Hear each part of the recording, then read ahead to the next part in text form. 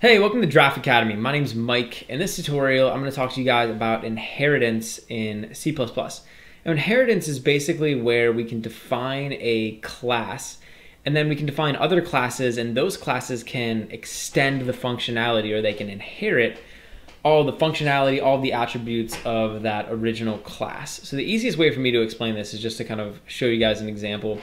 So over here in my program, I created a class, and it's called the chef class. Basically, this class is like modeling like a chef in our program. And there's a couple different functions that the chef class can perform. The chef can make chicken, the chef can make salad, and the chef can make a special dish. Basically, each of these functions just prints out like what it's doing. So this one says the chef makes chicken, the chef makes salad, chef makes barbecue ribs. Very simple class. And down here, you'll see I'm actually creating an instance of this chef class, and it's called chef. And down here, I'm telling the chef to make chicken. So let's run the program, and we'll see what happens. So when I run the program, you'll see it prints out the chef makes chicken. Awesome. So we have this chef class, and let's say that I'm writing my program, and I'm thinking to myself like, I think in addition to representing just a normal generic chef, I also want to represent an Italian chef. So what I'm going to do is I'm going to go over and I'll actually just create another class. So I'm just going to say class, and instead of creating a chef class, I'm going to create an Italian chef class. So I'll say Italian chef. And let's say for our purposes, when we're creating this Italian chef class, we want the Italian chef to be able to do everything that the normal chef can do. So this Italian chef can make chicken, can also make salad, and can also make a special dish. But in addition to that, the Italian chef will be able to do a bunch of other stuff. Well, we can actually use inheritance in order to build this Italian chef. Because the Italian chef is going to be able to do everything that the normal chef could do, like make chicken, make salad, and make a special dish, I can actually inherit all of these functions from the chef class in my new Italian chef class. And I'll show you guys how to do that. It's actually super easy. All we have to do is come down here, and I'm just going to make a colon, and then I can just say public and chef. And so this is referring to the class that I want to inherit from.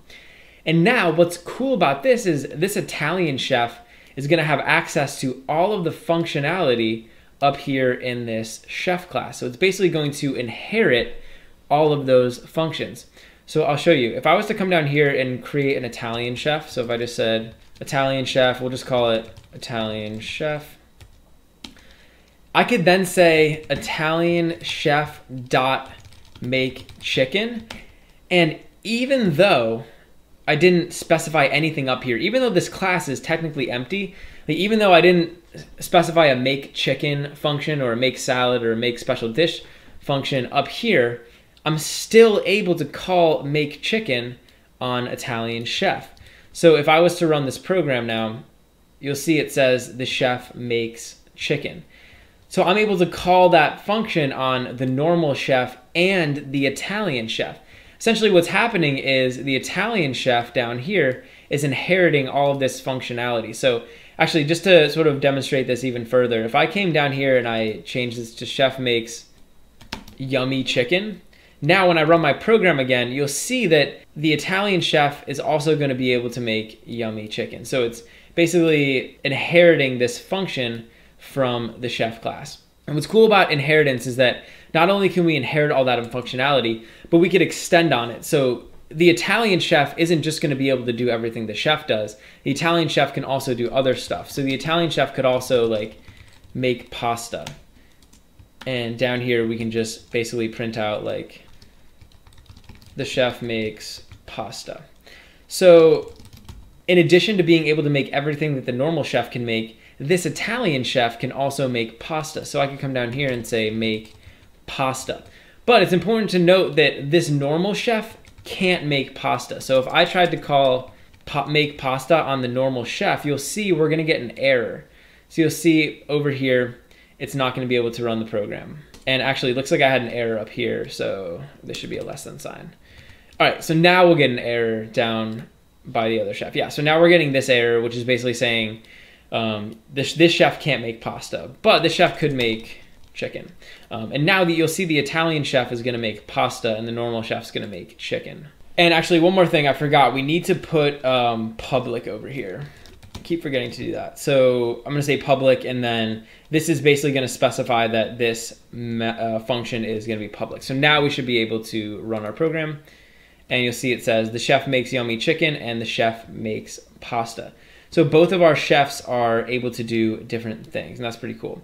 And the other cool thing I can do with inheritance is I can actually override certain functions. So you'll notice up here, the normal chef has this make special dish function.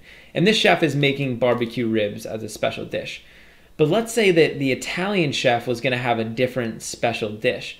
Well, I can do something called overriding a function. So I can actually copy this function from up here, and I can paste it down here into my Italian chef. And essentially now this is going to override the function from up here. So instead of making barbecue ribs, we could have him make like chicken parm. So now this Italian chef is going to be making chicken parm, while the normal chef will make barbecue ribs. So if I came down here and I said make special dish on the normal chef, and I said make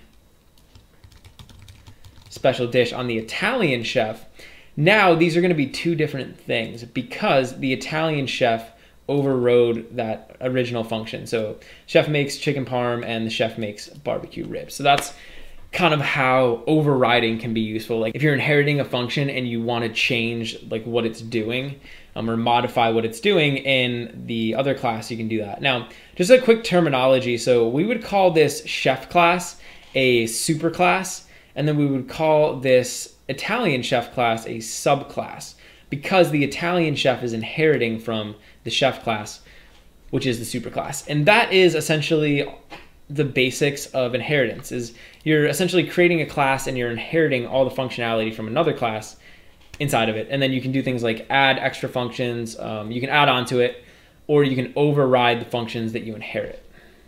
Hey, thanks for watching. If you enjoyed the video, please leave a like and subscribe to Draft Academy to be the first to know when we release new content. Also, we're always looking to improve, so if you have any constructive criticism or questions or anything, leave a comment below.